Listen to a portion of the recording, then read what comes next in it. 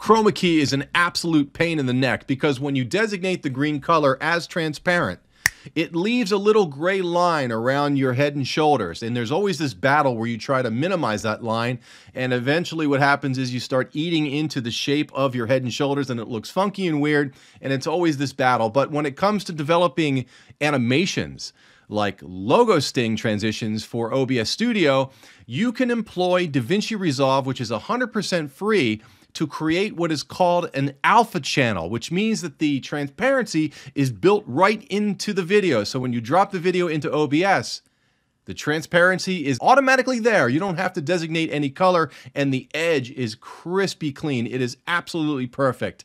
I'm going to show you how to do this in Davinci Resolve. This is a game-changing lesson because when you learn how to do this, you can create overlays, logo stings, animations, and bring your live streams to the next level. This is an absolute must-learn lesson. You are going to love this. We are going to use the editor and not Fusion. Fusion doesn't have a timeline. So we're going to approach this lesson so that it is absolutely easy to learn, and I'm going to show you how to export the videos so that there is a minimal of drop frames, and so your CPU is not overworked. I look forward to showing you. Let's get some. Electrify your online presence with live streaming. If you want to learn OBS Studio or any hardware or software that makes your live stream super fun and cool for your viewers, you have found the right channel. Subscribe and click the bell for new video notification.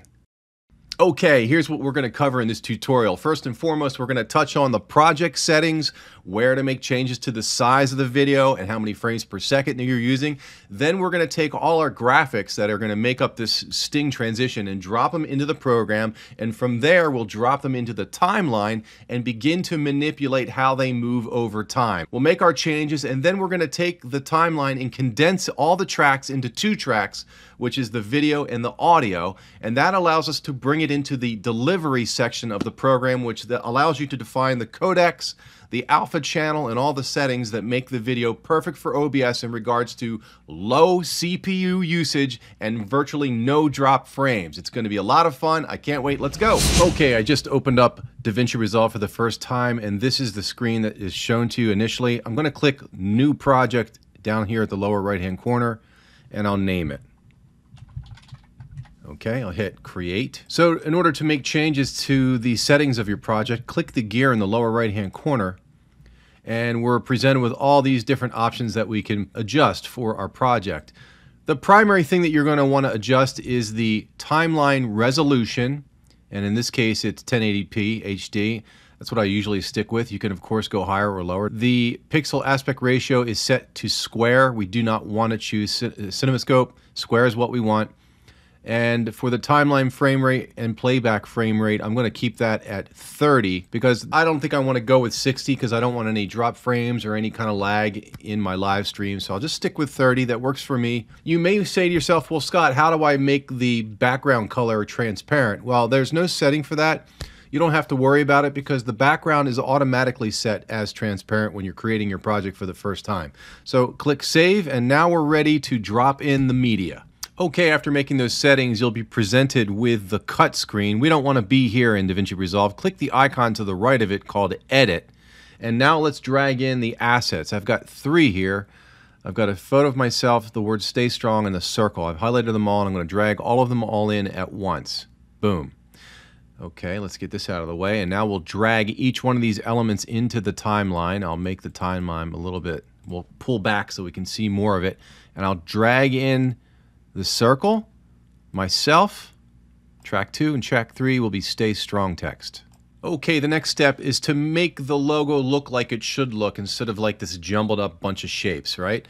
And a lot of people say go into transform and make adjustments with the position via that method. Well, that's crazy. The easiest way is to move the stuff around with your mouse, and you do that by clicking this little down arrow right here. See it? And the first selection is Transform. I wanted to chime in and just let you know that Transform is the default selection, but I just wanted to show you that there is a pull down and then there are other parameters that you can control like Crop inside there. And this is a toggle, so when you click this thing and it turns white, as you can see the layer is selected and I can move it with my mouse. So I'll move this out of the way and make sure that my shape, I'll click the second track here, and I'll make sure it's positioned right. I look a little bit large, so I'll drag the corner down just a tad and put myself right there. That looks just about right. I'll go to Stay Strong and move Stay Strong right over the top of my waist so that you can't see it. And that looks just about right. I think I'll make the Stay Strong a little smaller just to be safe on the edges, and we're good. Okay, this is a logo sting that will be used in the middle of a transition, and I want to keep it fairly short in time, so let me zoom out on the timeline by clicking this minus sign here next to the slider and bring it out so I can see the whole thing in view here, and I will highlight all the graphics and hold my cursor on the far right edge, press and hold, and drag it to about 3.5. There's 3.5 right there. As you can see, we're between the 2-second mark and the 4-second mark, and 3.5 is going to be right about there. So let me just move it right there. That looks perfect. The next thing that we're going to talk about is crucially important because we're going to be defining a command that tells your specific shapes to move in position and or zoom in and out at a defined moment in the timeline. It's called keyframing, and I'm going to show you how to apply them and how to use them effectively in the program. Here we go. I don't know if you realized it, but when we were adjusting the position of all our shapes in the 3 timelines, the system added this little weird funky S icon in the lower right-hand corner of each one of the tracks. What this means is each track now is ready to accept keyframes to basically command those individual shapes to move, to crop, to change color, to do whatever we want over time. So let's isolate just the blue circle here because that's the one I want to manipulate to demonstrate what you can do with keyframing. And you can turn off the other tracks by clicking this little icon here, and it will turn off those two. So when I scrub now, I don't see the Stay Strong text or myself. Now, let's click the inspector in the upper right-hand corner, which will reveal the keyframing parameters that we can manipulate. And I'm going to click the S icon in the lower right hand corner for the blue circle, and it's going to clamshell open and reveal this blue line. If I drag this blue line up, you'll see that the circle gets larger in size. Also, if you make it scroll down, it goes away. So what basically we're doing here is we're going to be assigning points in time so that the system makes it large and small automatically. So let's put the cursor all the way to the left, and I'm going to hit the little diamond next to the word zoom here and transform, and it's going to put a little red dot in there. Can you see that?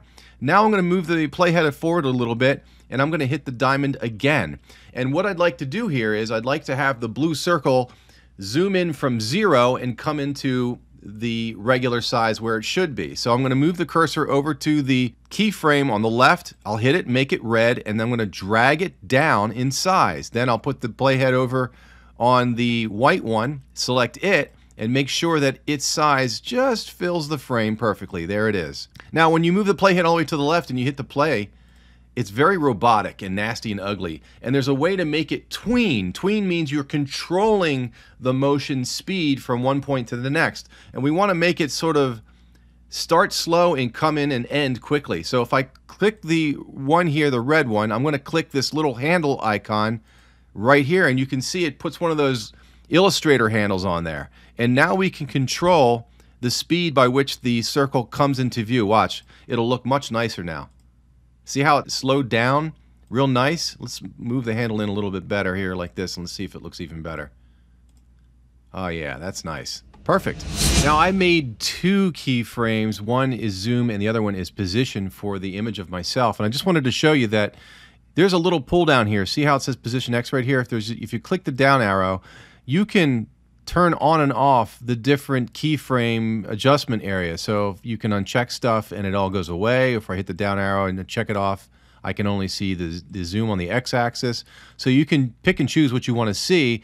And the other thing I want to tell you about is that you can delete a keyframe by just highlighting it. It'll turn red, and then you hit the delete key and it's gone.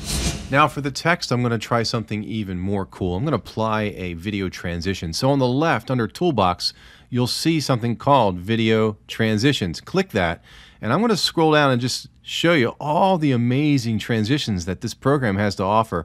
There's some really good ones, but the ones towards the bottom called Fusion Transitions are really cool.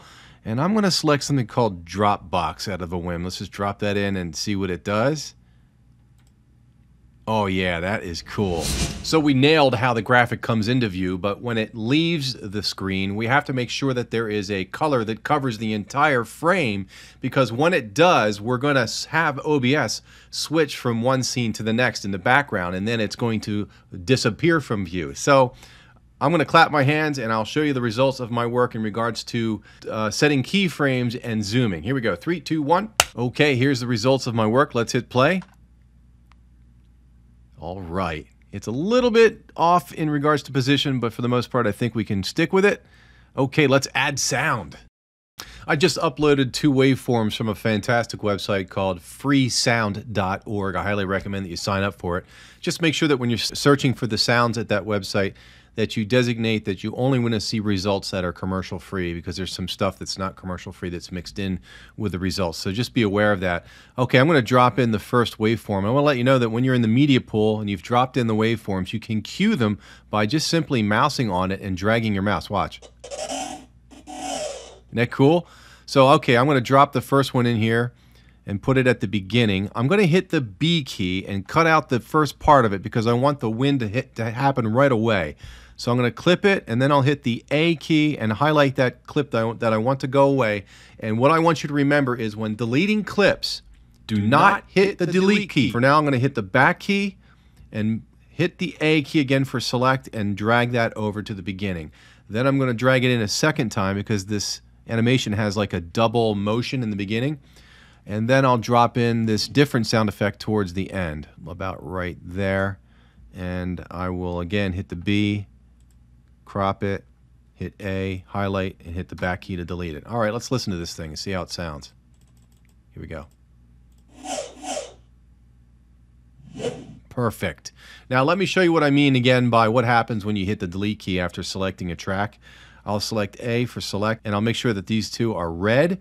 And now I'll hit delete. Watch what happens to the timeline on the left. Watch. Boom. Did you see it shrink?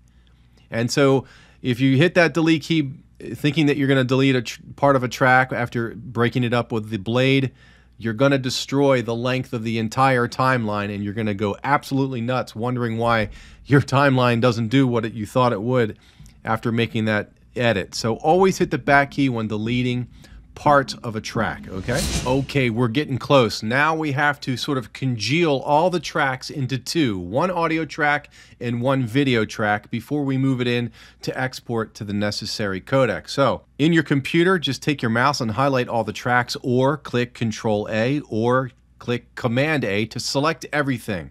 Then right click on the tracks and select New Compound Clip. It's going to compound them into one, I guess is why they call it compound clip. Hit create, and now you have your 2 tracks. See that? Now we click the little rocket here, and here is the selectors and parameters that you need to make a decision on in order to create the video with alpha channel. So here are the settings, and if you want more details on why I'm about to tell you, you can click this video right here and it'll explain everything, because I conducted tests and this is absolutely the best settings for this. First you name it, Dust Stinger. Then you define the location. I'll make it the downloads folder for now. Okay, save. And then you select individual clips. Don't forget, format QuickTime. Codec is going to be GoPro Cineform. Type RGB 16. Check off alpha, export alpha. The resolution should be 1920 by 1080 because we've already defined that in the project settings. Alpha mode should be straight. Quality should be best. Advanced settings, square should be checked off. Data level should be full. Click Add to Render Queue. It puts the job on the right-hand side. Click Render, and it's done. It's only, what, 3.5 seconds. It won't take long for it to chug through the video and create it for you. All right, homie, let's pop over to OBS real quick and let's see if this sucker works. I will go over to my downloads folder and drag the file over. Will it work? Here we go. Come on, people. Yes. Look at the clarity of that thing. Now, you didn't hear sound because when you drop in a video with sound, the system defaults to not letting you hear it. All you have to do is click the cog, go into Advanced Audio Properties, find the video. Here it is, stinger000.mov. Click Monitor and Output. Close it, turn down the volume a little bit, and let's go back in. Perfect. Okay, now let's add this graphic as a transition in OBS Studio. So under Scene Transitions, click the drop down here and select Add Stinger. Do we see it here? Where is it? There it is. And we'll name it anything you want. I'll name it Scott's Stinger. Hit OK. Takes you to this screen. We click the browse next to the video file here, and I'll select the location of the file, which is in my downloads folder. I'll hit open. And it says transition point type. In other words, it's asking, what do you want to use, time or frame, as a way to denote when the frame switches from A to B or from one scene to the next. So I'm going to select frame because it's more accurate. And then it says here transition point frame. So they want to know what frame to actually switch it. So let's go back into Davinci. And as you can see, there's no real number here that designates what the frame is based on the cursor here, but it does show you the time. And so there's a little down arrow. If you click that and you select source frame, it'll show you the frame where the playhead resides. So if I move the playhead to the right here and you can see the color fills the entire frame, that's what we want to use. It's frame number 58. We'll go back into OBS Studio, and in the transition point type frame here, we'll put 58. And let's try and see what happens when we hit the preview. A goes full screen, comes back to B. Perfect. Now, I didn't hear any sound, so we need to make sure that audio monitoring is set to monitor and output. We'll hit OK. And here we are in Blue Swirl. Let's see if it works when I select the next scene. Yes! Now I have something completely cool. That's the next video. We're going to dig into Luma wipes and how you can make your own. Yes, you can go in and tweak and make your own Luma wipes, and how OBS controls the motion of the wipe is absolutely fascinating because it all works from variants of grayscale. It is so wicked cool. I can't wait to show you. Check it out. The video will be, where am I pointing? Over here. All right, I'll catch you over there. Best wishes, stay strong and keep fighting.